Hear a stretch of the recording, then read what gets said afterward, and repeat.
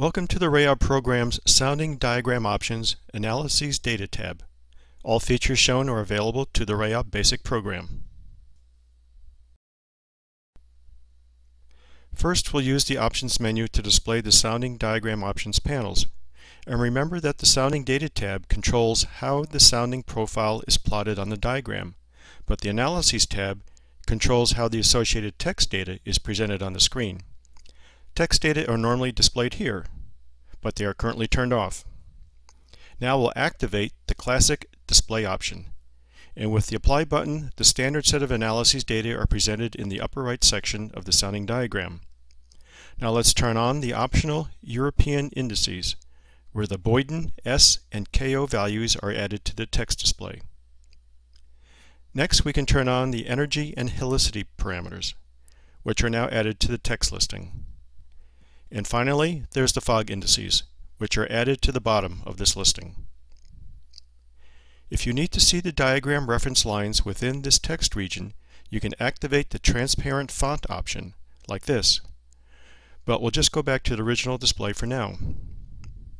While the Help button can always provide information on program controls and displays, there is another quick way to find information on this text listing. First, close the Options panel, and then position the mouse over the text listing and right-click.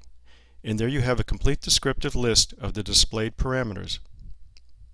Now with a right-click, we'll recall the Options panel and mention the Custom Data Displays option. When activated, it gives the user complete control of over 100 parameters, including their list position and data units. This powerful feature is covered in a separate Custom Data Displays video. But for now, we'll just stay with the current classic display. Notice that all heights are displayed with MSL units. By using the heights options, we can change to the AGL units like this. The same goes for data units, which are currently set to metric values. If we change to the English option, then the displayed data units change to feet, inches, and mile per hour values. The last options box for potential temperature is unique in that it does not apply to the displayed text listing. Instead, it applies to the cursor's parcel data box. In order to see this, we first need to access the panel's Format tab, and then click on the cursor data's parcel option, and then close the options panels to populate the data box with mouse movement. Notice that two potential temperatures parameters are in Kelvin units.